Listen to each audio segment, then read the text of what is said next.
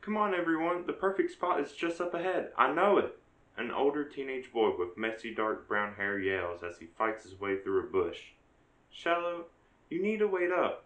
Everyone is being left behind, says a pure voice from an even more pure looking girl of the same age. Her long curly brown hair falls along her long dress, beautifully woven from vibrant grasses and flowers. Look, now you are tangling yourself up in that bush. Hush, Natili, you all are just slow, and I'm not stuck. I just need to get my drum loose. Shallow strains to say as the bush tugs on his shirt and shorts crafted from large green leaves and a wooden drum strapped to his back. Whatever, I will help you, Natili offers as she pulls away part of the bush to help.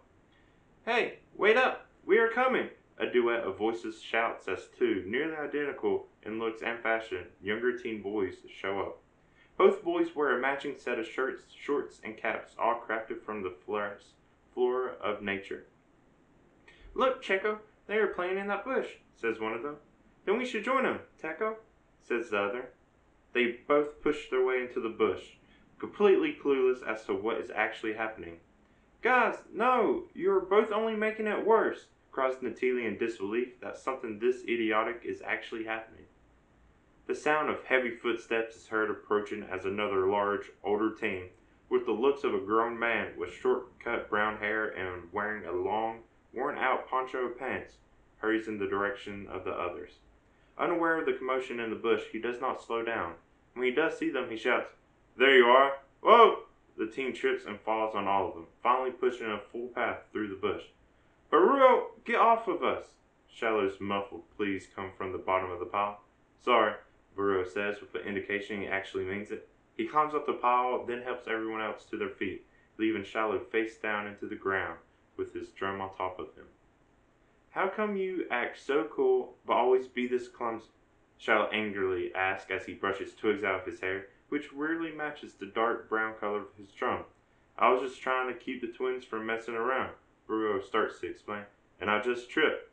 It is not a big deal." Before Shallow can say anything back, Checo and Teco shout in unison, "We are not twins!" "I am a year older than Teco," says Checo. "Yeah, Checo is old," Teco tags on. "Everyone, stop arguing," Natili yells at the bickering boys, with a voice too loud to come from such a small girl. It works, though, since they obey her with silence. With her back to the others, all Natili utters is, "Look at this," with a sense of amazement in her voice. The group of boys face the direction of Natili's wonder.